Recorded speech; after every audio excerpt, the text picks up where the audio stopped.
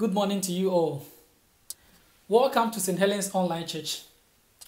We thank God so much for keeping us through this week and for bringing us together in this time of fellowship. We fellowship as we sing, pray, and listen to God's word together. Today we are looking at James 3, and one of the things James shows us is that we all have double tongue. With it we bless, and with it we curse. But it shouldn't be so, should it? Our opening song is going to encourage us to bless the Lord for all the 10,000 reasons our hearts could find.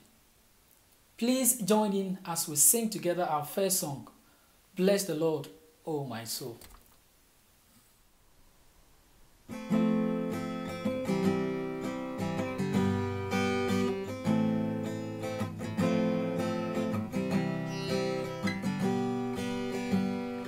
Bless the Lord, oh my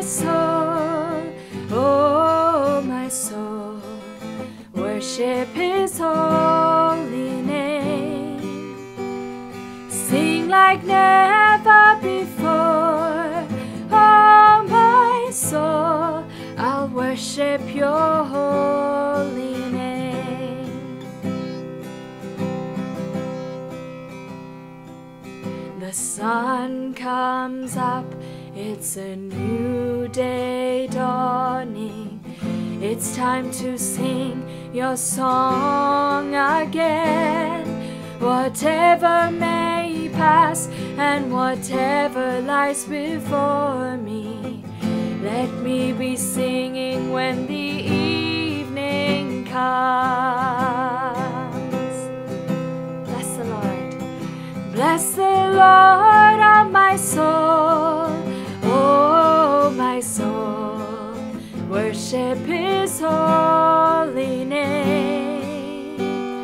Sing like never before, oh my soul, I'll worship your holy name.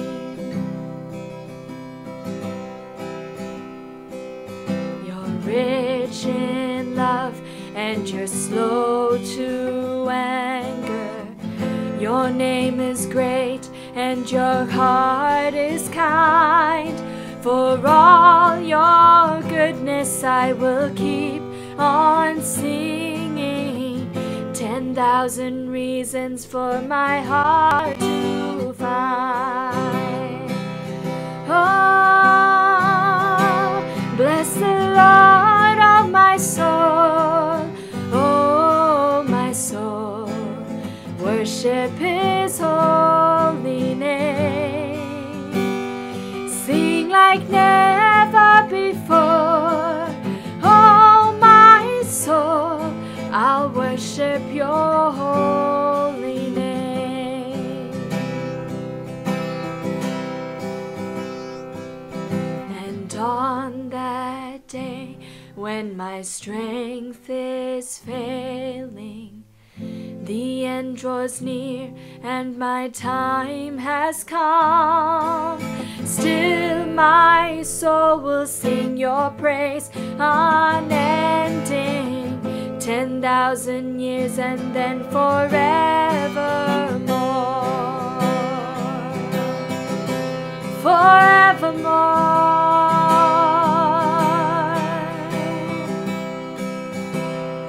Bless the Lord, oh my soul, worship His holy name. Sing like never before, oh my soul, I'll worship your holy name. Yes, I'll worship your holy name. Yes, I'll worship your holy name. There are so many things to give thanks for, to praise God for, and to rejoice over. Yet we often get stuck by our worries and as a result, fail to be thankful to God. let us please use this moment to say sorry to God and to ask Him to forgive us our sins. Let's confess together the words of the confession which should appear on the screen shortly. Together, most merciful God, Father of our Lord Jesus Christ, we confess that we have sinned in thought, word, and deed. We have not loved you with our whole heart. We have not loved our neighbors as ourselves. In your mercy, forgive what we have been. Help us to amend what we are and direct what we shall be, that we may do justly, love mercy, and walk humbly with you, our God. Amen. And now here is the word of assurance from 1 John 8. If we claim to be without sin, we deceive ourselves, and the truth is not in us. But if we confess our sins, He is faithful and just, and will forgive us our sins and purify us from all unrighteousness. Again in 1 John 2, it says, if anybody does sin, we have one who speaks to the Father in our defense, Jesus Christ, the righteous one. He is the atoning sacrifice for our sins, and not only for ours, but also for the sins of the whole world. Amen. Next, Tamsin is going to lead us in a time of prayer. Then we will sing our next song, after which Zani will read our passage and Joe will bring God's word to us. Brothers and sisters, please join me as we come to our Heavenly Father together in prayer. Father God, we want to say thank you. In what feels like troubling, turbulent times, we want to make time to come to you and to give thanks for all that we have. We are taking a moment now to be still and to focus on you. Firstly, we give thanks for our lives, our health and the gifts and skills you have given us. Thank you for our friends, family, colleagues, neighbours, and for the community you have placed us in. Thank you for all the people who have cared for us over our lifetimes. We give praise and thanks for the many systems of organisation here in the UK that care for us in different ways.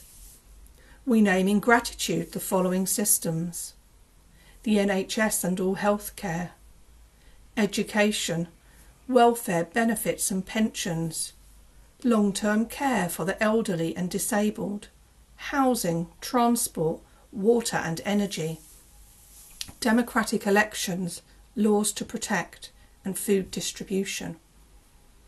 Thank you, Lord, for all the people who have shown kindness and goodness to us over our lifetimes. Father, by your Holy Spirit, fill us with love and joy as we meditate on the memory of your past provision and goodness to us. We ask that this love and joy fill our hearts and that it would flow from our mouths in words of gratitude and praise to you. Lord, in your mercy, hear our prayer. Father God, we need to say sorry. Our voices have been used for wrong and our words have been weapons. We have grumbled and moaned when we should have shown faithfulness, remembering that we are placed inside your circle of protection. Father, sorry for the times we have lacked self-control and we have been quick to anger, quick to speak, but have failed to listen. When we chose to take our problems to those around us, but failed to come to you first in prayer and to lament to you, Lord, we're sorry. Thank you, Lord, for all the people who have bared with us over our lifetimes when we have sinned against others. Father, by your Holy Spirit, fill us with peace as we meditate on the fact that Jesus died to take away all of our sins and that through him we have not only a new future but a new past. Fill our hearts with gentleness, patience and self-control, so that this would be witnessed by others in the way we listen, speak and act. Lord, in your mercy, hear our prayer. Father God, we come to you with our needs. Help us to understand and obey the coronavirus rules, and help us to know what the right thing is to keep ourselves and others safe.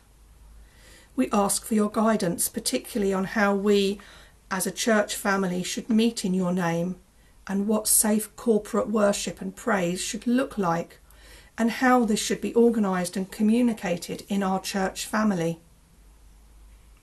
Father, we pray for those who are affected by inequality. We ask for your guidance as to how St Helens as an organisation should respond, and what our role is to play in our public testimony and action. We particularly ask that you guard against a turning back from what has been revealed on a global scale about racial inequality. Please, Father, don't let those in authority pretend they have not seen and heard. Help them to remember the support they voiced, so that we might see real change. Father, we pray for all those who are unemployed or who are struggling economically or emotionally from the pandemic in some way. We need wisdom, Lord, to know how and where St Helens as an organisation and us as individuals can and should respond. If we see or hear of need, please help us to see your signs and to understand that you may be connecting a brother or sister in need with someone who has the time or surplus resources to assist. We are simple, selfish humans, Lord. We want to help, but often we don't see the opportunity, and our culture makes sharing and giving so alien that we can feel uncomfortable or even embarrassed about offering or accepting any type of help. Lord, please protect us from this individualism and from inaction. Help those who can give to offer and those in need to accept, so that both may bring you glory, living as one body in the name of our Lord Jesus Christ. Amen. Please join together in the words of the Lord's Prayer. Our Father in heaven, hallowed be your name. Your kingdom come, your will be done, on earth as in heaven. Give us today our daily bread. Forgive us our sins as we forgive those who sin against us. Lead us not into temptation, but deliver us from evil. For the kingdom, the power, and the glory are yours, now and forever. Amen.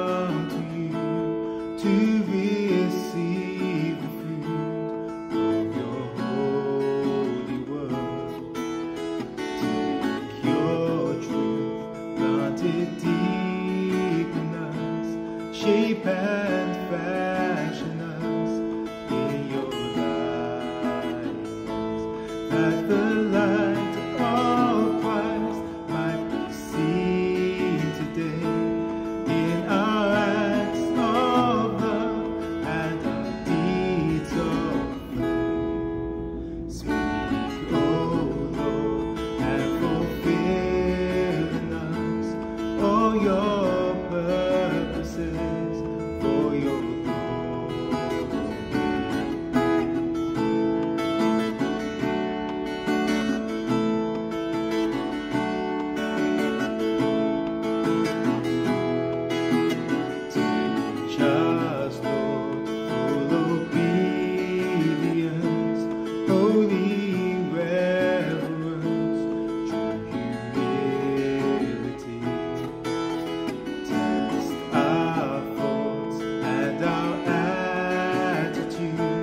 In the radiance of your purity, cause our faith to rise, cause our eyes to see your majestic love and authority.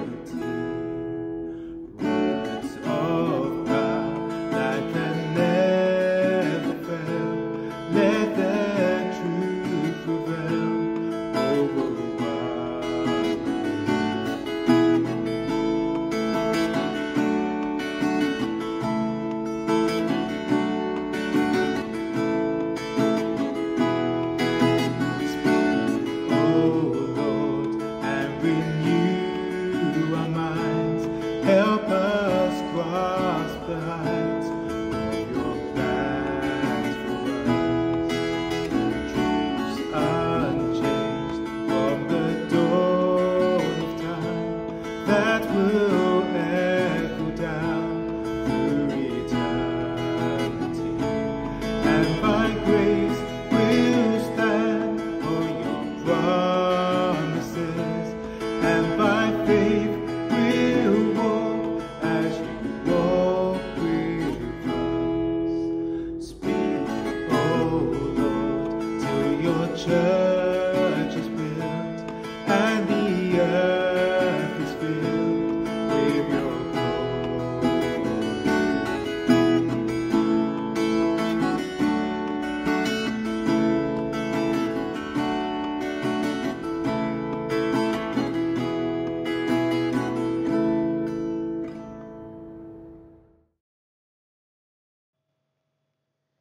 Today's reading is James chapter 3, verses 1 to 12. Not many of you should become teachers, my fellow believers, because you know that we who teach will be judged more strictly. We all stumble in many ways. Anyone who is never at fault in what they say is perfect, able to keep their whole body in check.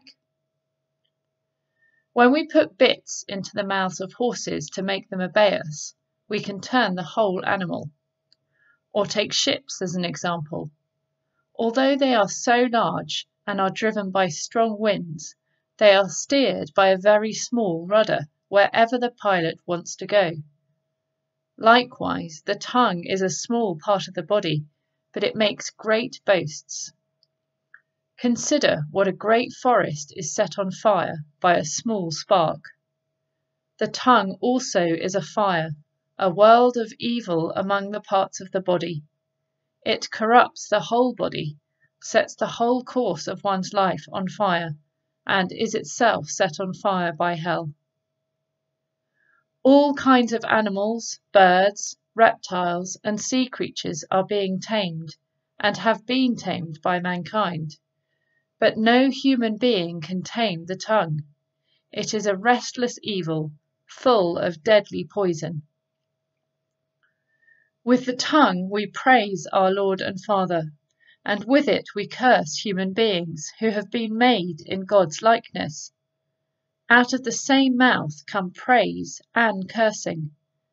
My brothers and sisters, this should not be. Can both fresh water and salt water flow from the same spring? My brothers and sisters, can a fig tree bear olives, or a grapevine bear figs? Neither can a salt spring produce fresh water. This is the word of the Lord.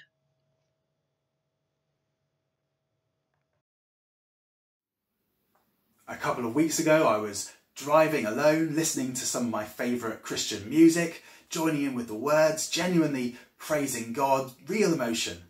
And then a car sped up on my left-hand side, pulled into my lane, and I was forced to brake. And immediately I found these aggressive words spilling out of my mouth. I'd gone from praise to put down in 0 to 30. Now, you might be inclined to give me the benefit of the doubt, say, Joe, that's just a driving thing. But it's not. Because I've been hyper aware of my words this week as I've prepared to preach from this passage. And time and again I've caught myself saying critical things, harsh things. I haven't had to try, they've just come out. My speech is inconsistent. In some way I'm not totally in control of what I say. And I don't think I'm alone in that. We all experience some sort of tongue trouble. So maybe it's with a colleague at work. After that Zoom meeting, we complain about them because we just find them hard. Or maybe we find that when we're with them, we, without realising it, start making jabs disguised as jokes. Or maybe it's with someone at church, someone who didn't thank us, or someone who changed what we did without asking. We don't want to, but we vent to close friends. And we find that when we see them making mistakes, our inner monologue is just criticising. Whether it's like that or with close family, people that we love the most, we all say things that hurt others. And we don't have to try, they just come pouring out of us. What do those words reveal about us? Where do they come from? And can we really change how we speak? Well, God speaks into those questions in our passage today, because James wrote to warn Christians against settling for a double-minded, self-deceptive faith. And instead, back in chapter 1, verse 4, he calls Christians to become complete, to have an all-the-way through faith that listens to what God says and then goes and does it. And in chapter 1, verse 26, James highlighted that tongue control is a key part of that all the way through faith. So in our passage, James sort of turns to us and says, we need to talk about our talk. He starts by saying that not many believers should become teachers.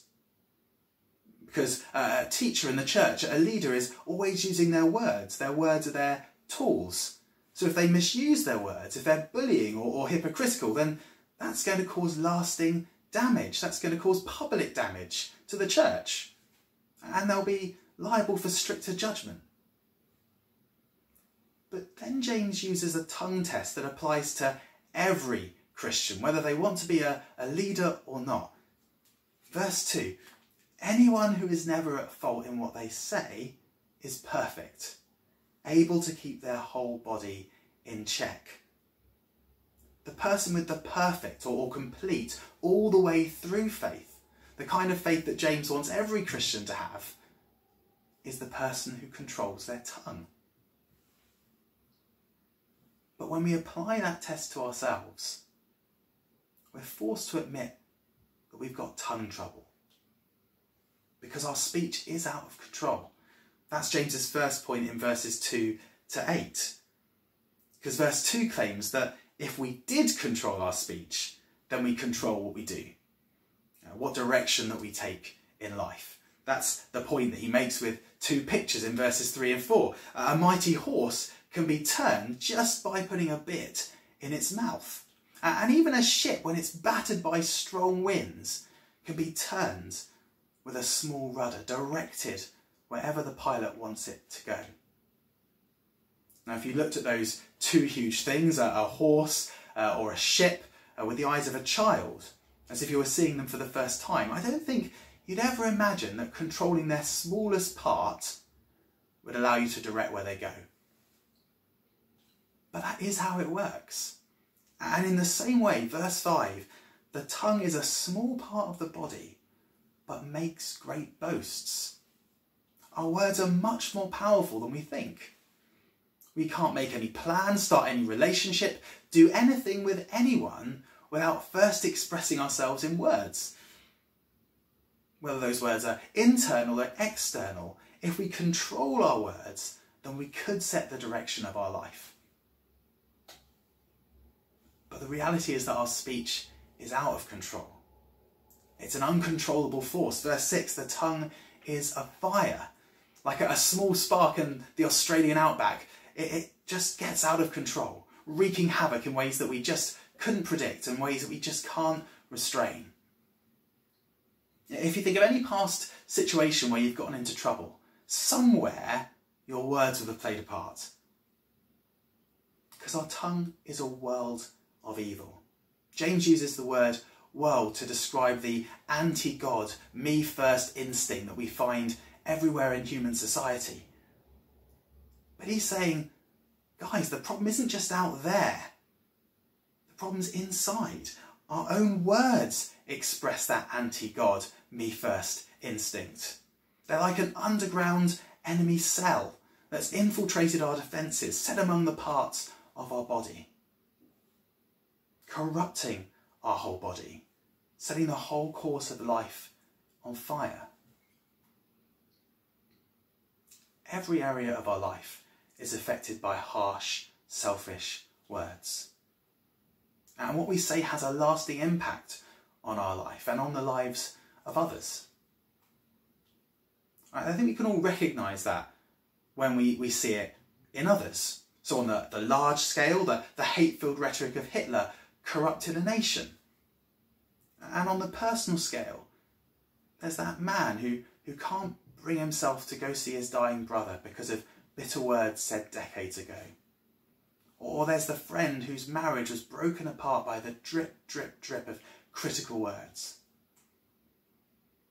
But if you're anything like me, I think we come to this kind of passage and we're thinking, look, James, you're just being a little bit over the top. Sure, we say nasty things, but evil, out of control?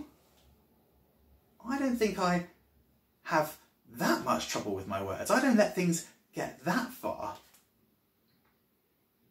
But what standard are we applying? Would we be comfortable if every word that we said this week, or every word that we thought in our heads, had been recorded and was played out loud in front of all the people that we know?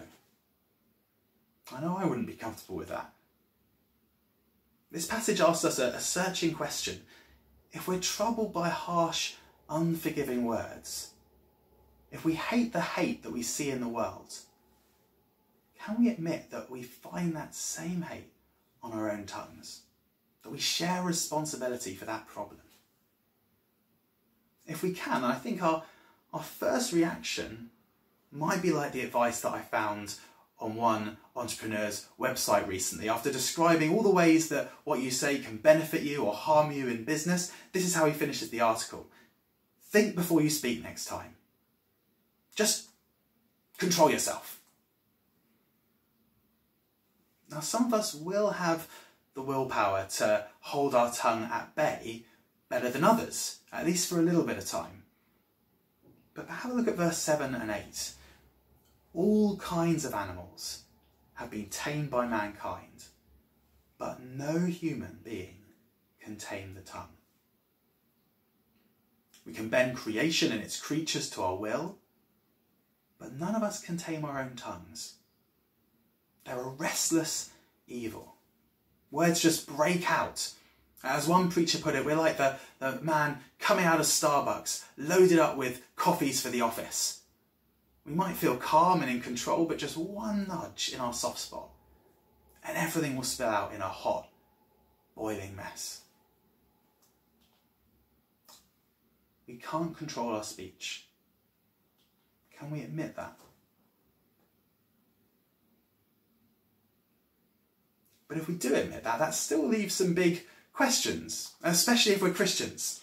Why does so much evil come out of our mouths when we're following Jesus? What does that say about our faith?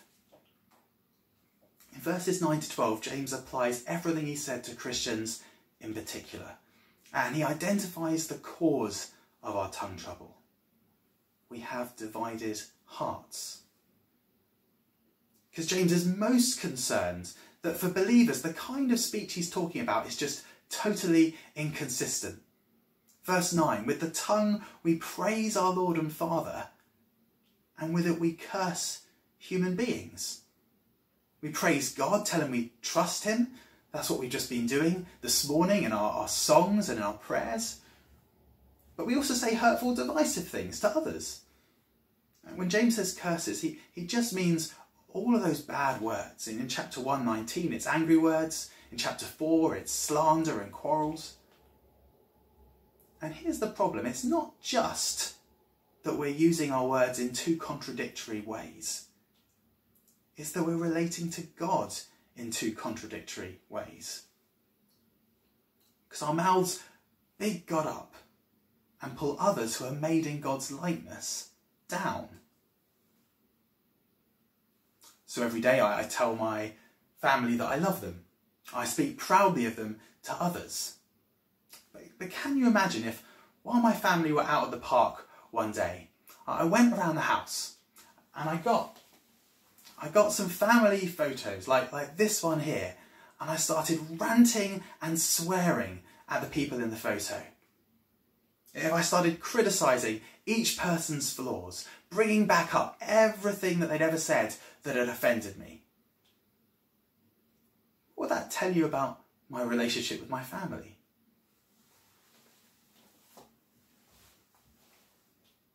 At best, I think you could say that I had deeply conflicted feelings about them. But at worst, I think you'd say that deep down, all of the words that I said face to face were a kind of mask. But really, I don't love and enjoy my family. And that's what's going on when Christians praise God but lash out at other human beings made in his likeness. The inconsistent use of our tongue reveals that we're really in two minds about God. That's why verse 10 is so urgent. My brothers and sisters, this shouldn't be. A pattern of inconsistent words reveals that we have divided, inconsistent hearts. We're double-minded in the words of James. We're torn between enjoying God's mercy and setting ourselves up as judge. Between trusting that God's in control and grasping for control ourselves.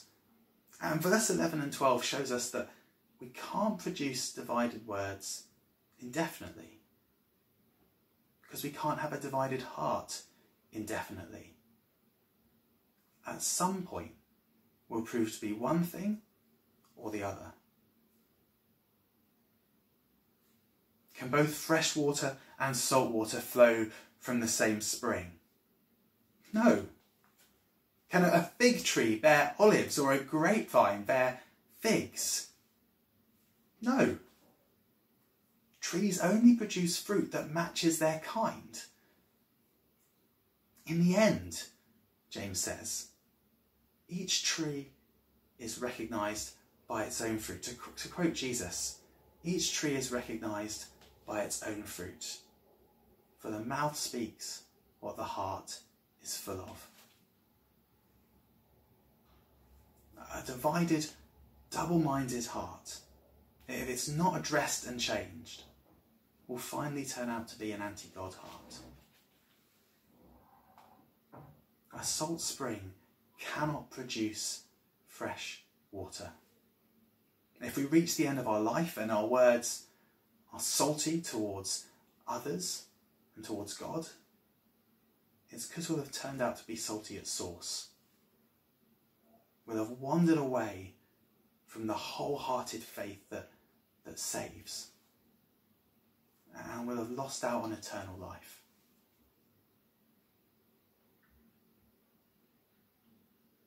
But James doesn't want to leave us despairing.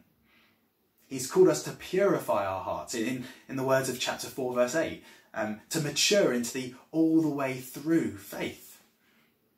But if we want a purified heart and the increasingly controlled speech that it'll produce, then we need to look for change in the right place.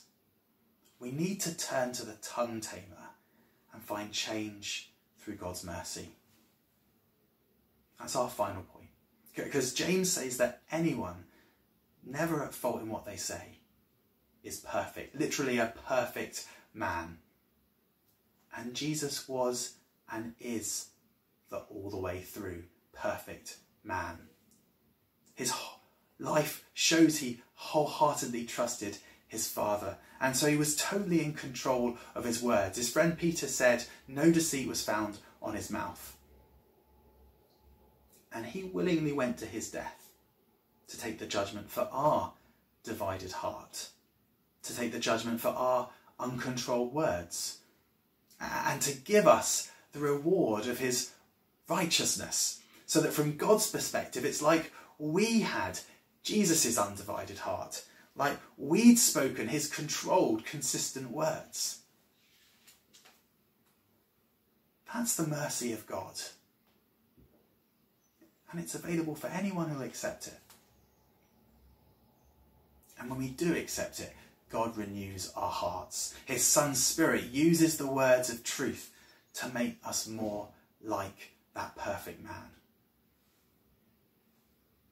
No human being can tame the tongue, but God can.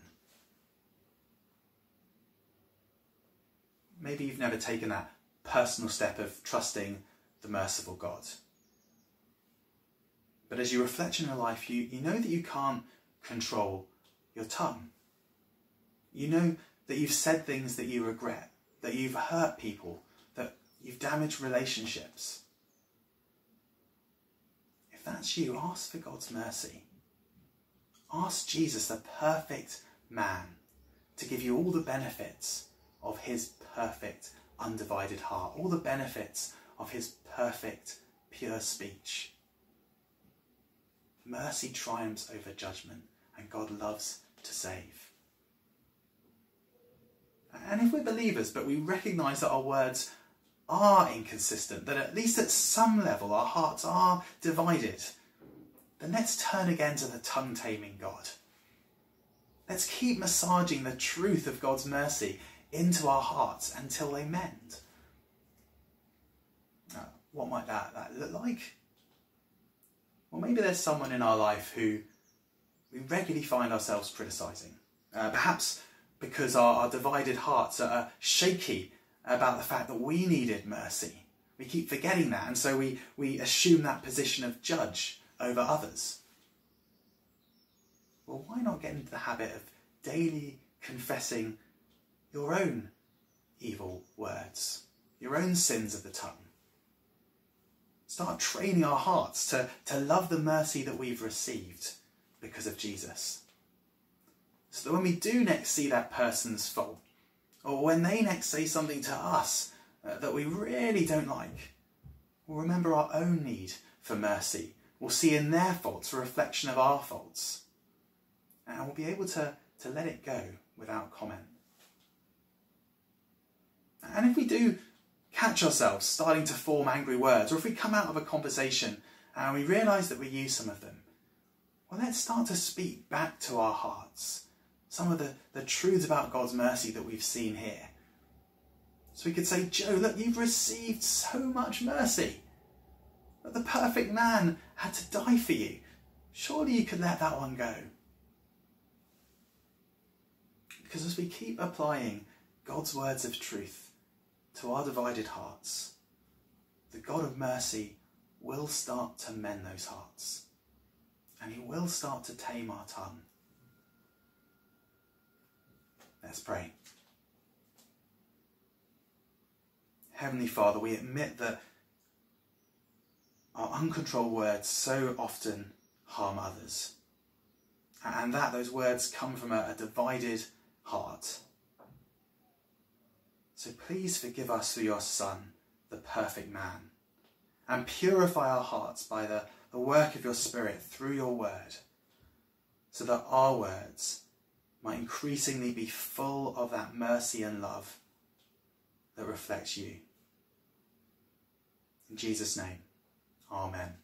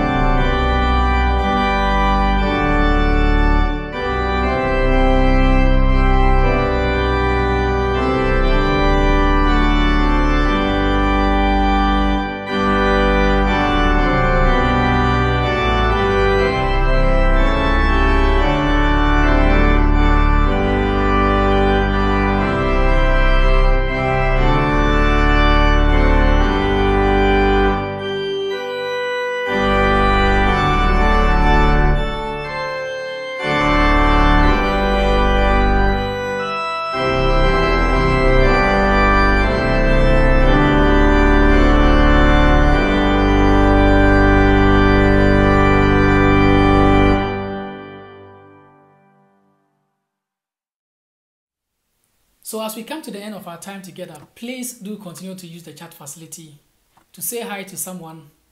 And also, it would be great if you are able to join us on Zoom once this service is over. Just click the link in the chat bar and we will see you shortly.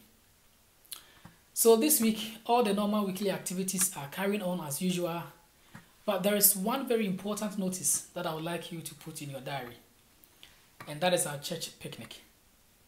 So next Sunday, 26th of July at 12:30 p.m., we are all going to gather at Wormwood Scrap for a church picnic. It's going to be a great opportunity to say hello to ourselves, especially after having been separated for so long.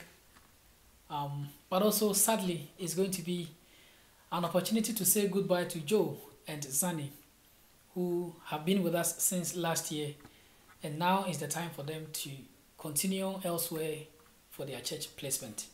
So this is a wonderful time for us to say goodbye to them, and also to their wonderful children, Florence, Eliza, and Jonathan. An email is going to be sent with map to help you locate the place where we are having this picnic. As we end our service, shall we share the grace together? Now may the grace of our Lord Jesus Christ and the love of God and the fellowship of the Holy Spirit be with us all and evermore. Amen.